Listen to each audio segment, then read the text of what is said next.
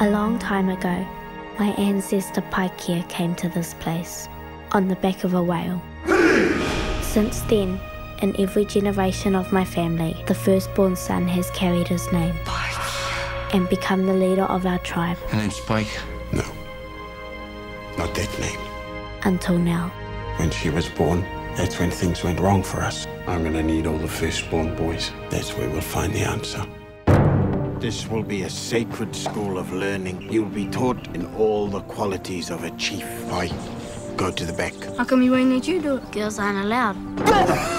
Make your enemies feel the fear. He's got a lot of rules he has to live by. It's not fair. Keep her away. It's distracting for the boys. That old pucker's not the only one who knows some tricks. Could you teach me?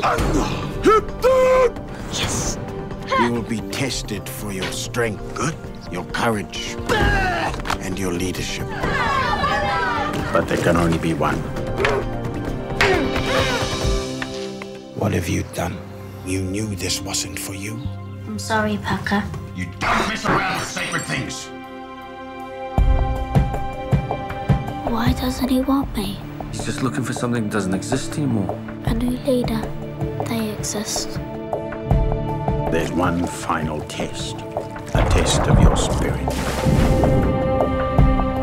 It's become even more than that. He needs a prophet. My name is Paikea Apirana, and I come from a long line of chiefs. Not Koro's fault that I'm a girl. You better come have a look.